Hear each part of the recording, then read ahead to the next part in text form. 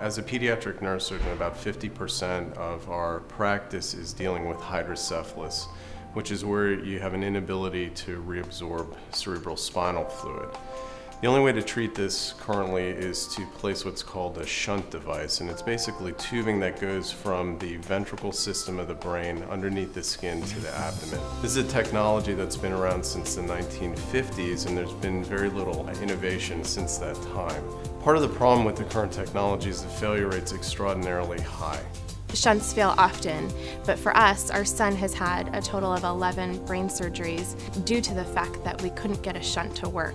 So it's a little bit exaggerated in our case, but for me, we're always kind of on pins and needles that at some point the shunt will stop working again.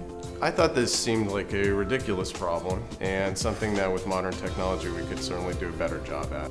The first time that I met Sam, he invited me out to Children's Hospital to view a surgery. This was a surgery to replace a shunt that had failed. And after seeing the surgery, this was performed on a small child, I was hooked. And from that time on, Sam and I have been working closely together. We were funded by the Coulter Foundation to actually go into the lab and build the prototype devices of a failure-resistant shunt. We started with throwing all the existing ideas out the window and starting fresh with a focus on preventing failure. The shunt design that we have developed is entirely different from the existing shunt technology. The existing devices are passive and not smart. The main goal of our work is to build a shunt that has a lower likelihood of failure, but it's also a smart device, so it can diagnose if a problem does occur and can provide feedback to the clinician to help tailor the treatment to the patient. This began as a research project. Sam and I had some ideas, but immediately it became a commercialization project. It's one thing to have an idea, but it's a totally different matter to actually be able to take your idea and make something real of it. And the Center for Commercialization has made that a possibility for us. The purpose of the Entrepreneur in Residence program is manifested in this very project, Aqueduct. It is the mission for our EIRs is to go identify technologies that are appropriate for new company starts. And in this case, it was my good fortune to be the EIR in the room when Sam and Valerie first presented their concepts and technologies to the department.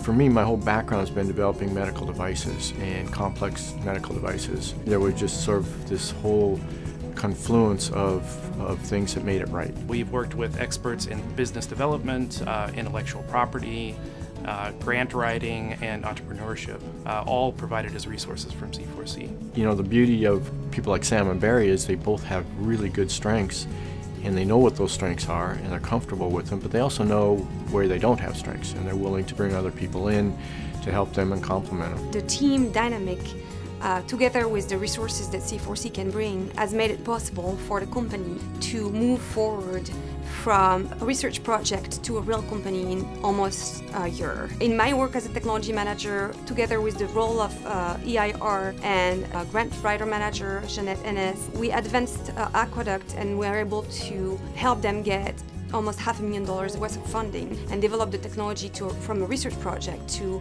a benchtop system and soon to be a prototype. It, to me, feels like it's about time that something new can be introduced for people with hydrocephalus and just help improve the quality of life for people that have hydrocephalus. It's just a really exciting thing. We have the opportunity here to really reduce the number of brain surgeries on children and frankly on adults with normal pressure or sort of late onset hydrocephalus. And at this stage, we believe that the markets are significant, and we think that we have a good strategy for introducing a product into those markets. So we think we can do much better than what the current state is. And the real end motivation for me is to help my families and make their lives better.